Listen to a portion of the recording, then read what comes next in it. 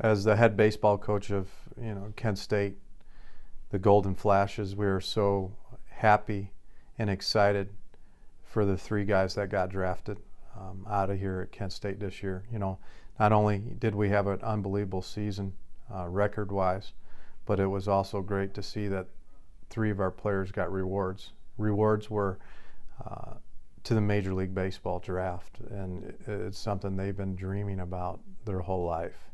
As a kid, as a baseball player, most of these kids in our locker room, they dream about becoming a Major League Baseball player, and these three guys now have an opportunity to do that. And it's a great thing for our baseball program. It's a great thing for the players in our locker room because it gives them something to work for. We've had a great tradition here of developing players and getting into professional baseball. We've had over 120 guys get drafted in Major League Baseball, and it's just a great feat by this baseball program to get three more done today or this year, starting with Eric Lauer in the first round, 25th pick overall by the San Diego Padres.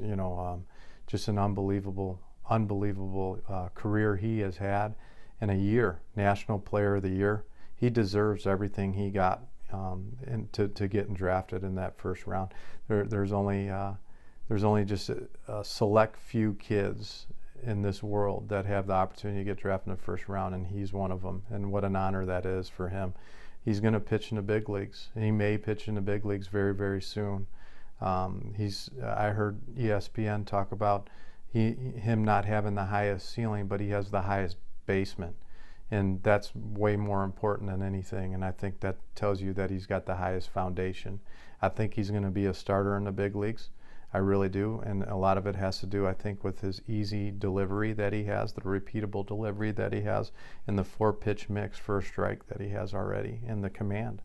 And that's what big leaguers do, and a big league starter has those three things, and he has them already. You pray that he stays healthy, just like all three of these guys and all those guys in the clubhouse. And that's going to be a big thing going forward for Eric Lauer, is just staying healthy and staying on track. And I do believe it'll be very soon when we see him in a big league uniform. And then you got Andy Ravel. Andy Ravel, 7th round pick to Toronto Blue Jays, our Saturday starter, and another guy who's had a great career. He started off a little bit slow in the beginning of our season, and it's just a testament to him to work back to where he was at the end of our season. At the end of our season this year, he was dominating, and I'm just really proud of him because he's worked so hard to get to where he's at, and I think that's a guy with a very, very high ceiling that he hasn't even scratched yet. So it'll be interesting to see Andy Ravel 5 years from now, to be honest. Right now, I think he only weighs about 165 pounds. He's 6'3", 165 pounds, and I just can't wait to see what he's going to look like in 3 or 4 years. With the easiness of his arm's so explosive. It's actually a lot of fun to watch him pitch because he makes things look so easy. I think Andy Ravel can pitch in the big leagues, and I just can't wait to see a guy who's got a high ceiling, a guy who's going to continue to get stronger. I think that's going to be one of the biggest things for him, and we'll see him in a Toronto Blue Jays uniform one day. Conner Simonetti, a guy, unbelievable power, and scouts look for one tool, if not many tools, right? They go by power, speed, hitting, arm strength, and all that, but he's got power, and it's bona fide power. He hit 17 home runs for us, and one thing that I've always said about Conner Simonetti is his ball. When he hits a baseball, his ball carries more than anybody I've seen in a long time. His ball just keeps going and going and going, and I think he displayed that against Toledo. I think in Game 2 of the MAC tournament this year, he hit a ball opposite field at the tournament, and nobody thought it was going to leave, but the ball just keeps carrying and carrying. He's hit a lot of balls like that, and he's also hit a ton of no-doubters as well as anybody. He's got power to all fields, and another guy that's got, I think he's got the potential to be a 20-plus home run guy, not only in the minor leagues, but gets to the big leagues, he's going to be a huge power threat. And that's one tool that Conner Simonetti has. Another guy who's worked extremely hard, and you've seen him progress. All three of these guys have progressed in the 3 years they've been here, and gotten a lot better. And it's just a testament to them. It's a testament to this program, testament to my coaching staff, and I'm just so proud of these guys, these three guys, as I'm proud of everybody in that clubhouse, because we do work extremely hard. But to see those guys get the reward and the opportunity to play in the big leagues is something special.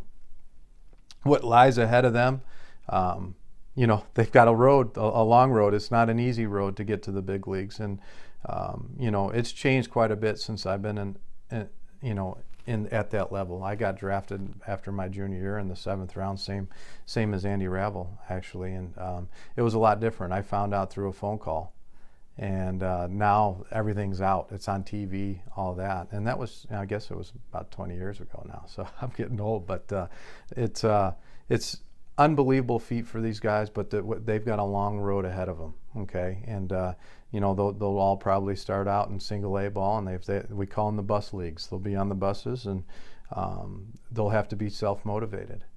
They have to make sure they're taking care of their bodies, because they play every single day now, and they'll be traveling every single day. They're on a bus. They go 5 hours. They play. They play at 7 o'clock at night, and then sometimes they got to play a day game, where you got to get up early. So it's just it's going to be important for them to stay really focused, do the right things off the field, and make sure they keep their goals in mind. That's the biggest thing that they need to do. And if they can do that and stay healthy, all three of them have a chance to play in the big leagues quick here, in my opinion.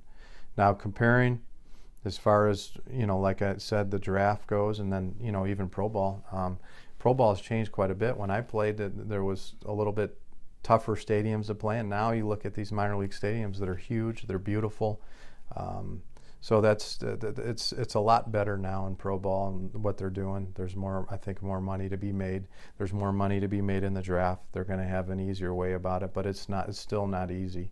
It's not an easy feat. There's going to be a lot of really good players. They're going to be challenged, and it's going to be the biggest thing is they need to stay focused, and they're going to have to be self-accountable now. It's not so much where you have coaching structure. You've got to make sure that it's a business, and you're a number and an individual, and your job is to get to the big leagues.